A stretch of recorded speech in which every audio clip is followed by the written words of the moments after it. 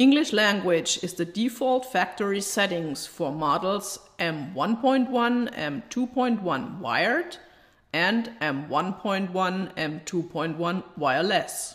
But there are 6 more languages available.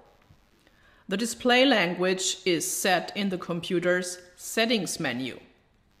To set the language, go to the Settings menu by pressing and holding the Set button for a few seconds. Setting open then flashes on the display. Language then always appears as the first menu item. You can now change the language. Press the Set button to open the setting and the Bike button to scroll to your language of choice.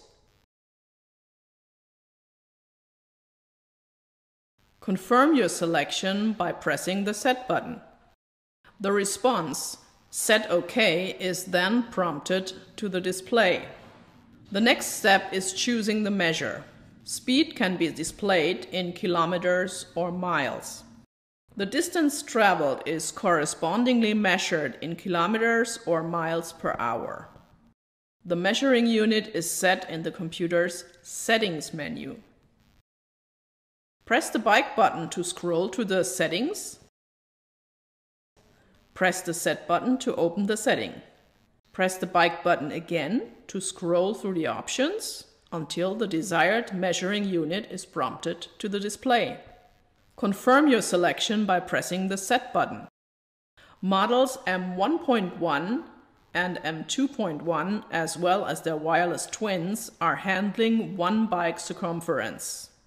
You enter the value in millimeters or inches via the Set menu.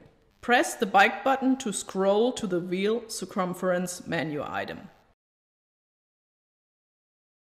Press the Set button to open the setting. The flashing digits can be adjusted by pressing the Bike button. Once the correct value is displayed, confirm the setting by pressing the Set button again. The next digit flashes and is ready to be entered. Once all digits have been set, confirm your setting by pressing the Set button again. Furthermore, models M1.1, M2.1, as well as their wireless twins are capable of resetting the total distance and total calorie consumption values.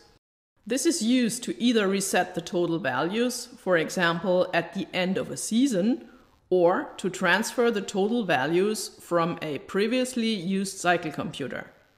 The total values are entered using the same process as when setting the values described above. Once all the desired settings have been made, you can exit the Settings menu and return to the Function menu. To do so, press and hold the Set button for a few seconds. Settings close, then flashes on the display. The display then switches back to function mode.